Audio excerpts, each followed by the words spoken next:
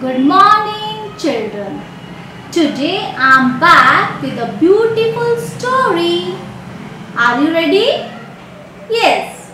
This is a story of summer fruits, mango and watermelon. One day, mango and watermelon were fighting with each other. Mango said, I am favorite of all. Watermelon said, I really play an important role. Mango said, people use me in different ways. Watermelon said, pulpy mango, it is not a matter of praise. Watermelon said, Mango, you are sour in taste. Mango said, Watermelon, most of your part is waste.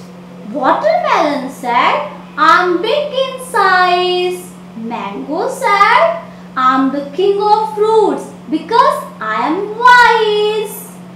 Watermelon said, I am red from inside and green from outside.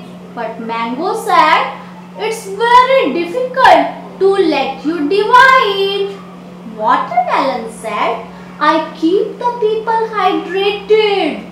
Mango said, I'm good for skin, so definitely I will win. In the meantime, a boy came and said, my dear summer friends, why are you fighting with each other? We love you both because you are helpful in our growth.